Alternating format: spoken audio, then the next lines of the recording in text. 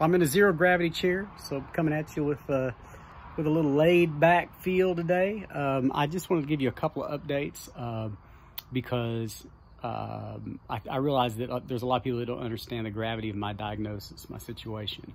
When I was diagnosed last November, without treatment, I would have long since died. I would not be here anymore.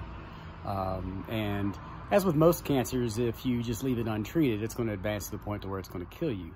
The problem with mine is it was discovered so late, like beyond stage 4 late, that the only worst diagnosis I could have was if they told me it was terminal and wasn't worth treating anymore. So yeah, all cancers, almost all cancers anyway, are terminal. Some of them are so slow that they'll never be terminal in your lifetime. But all cancers could be said to be terminal at some point.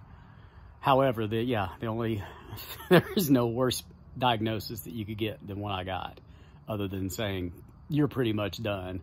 Go home and take care of yourself and call hospice. All right? So that's why I ask for your prayers, and that's why they're not only wanted, they're needed. So thank you for them, and keep them coming.